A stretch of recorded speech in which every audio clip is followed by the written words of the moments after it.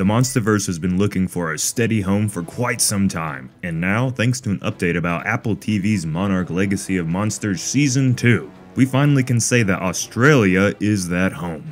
We got some news to cover regarding the MonsterVerse finally solidifying the land down under as the primary filming location for the franchise moving forward, and a few small things about Season 2 of the show that we can expect to see when it drops in late 2025. What's up everyone, welcome to Dangerville, and let's get to it.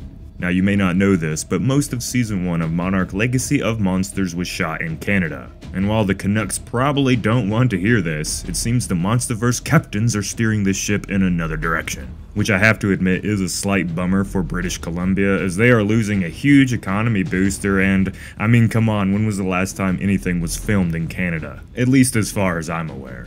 But all that aside, Australia, specifically Queensland, is very happy to continue to be the host of the MonsterVerse. Much of Godzilla vs. Kong and Godzilla x Kong were filmed in the land Steve Irwin made famous, still miss you man. A local attraction agency called Screen Queensland states that Monarch will be the largest series to have ever been filmed in Queensland.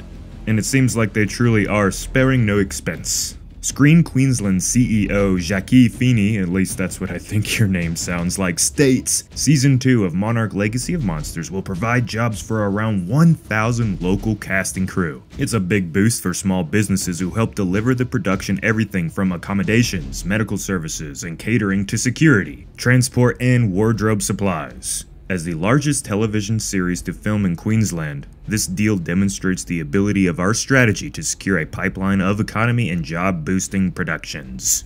Legendary's MonsterVerse is a fan-favorite franchise which continues to thrill audiences around the world.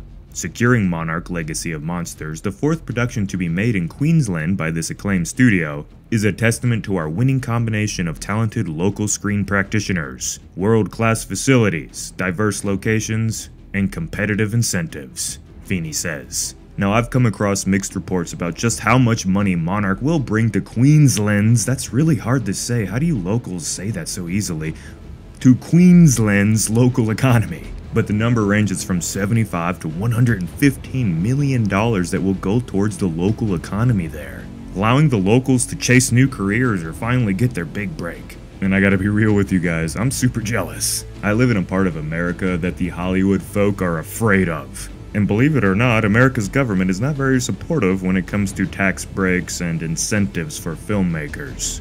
This is why so many films are shot abroad these days. The American government needs to stop forcing these giant money-producing, economy-boosting companies to work outside of their primary origin country and use these productions to boost our own economy, but alas, it is what it is. And I'm happy for the people of Australia. Which money and government strongholds are the primary reasons why Legendary has chosen Queensland as the home of the MonsterVerse. It's always going to come down to how they can earn the most money. But it doesn't hurt that Australia has such remarkable lands full of astounding scenery, creatures, and solid people looking to work hard for a living. So they do deserve it. Australia is quickly becoming one of the go-to locations for filming, and at this rate the country will be right there with America and England regarding this matter in the future, I think.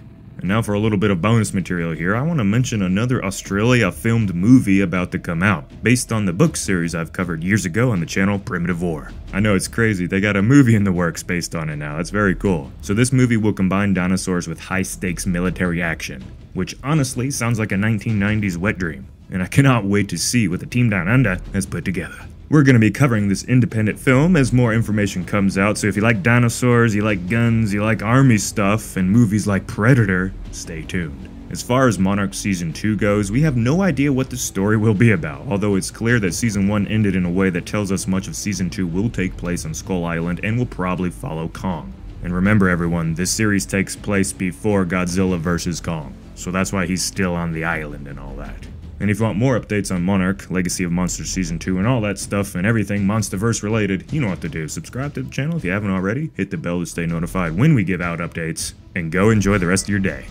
I'll see you later.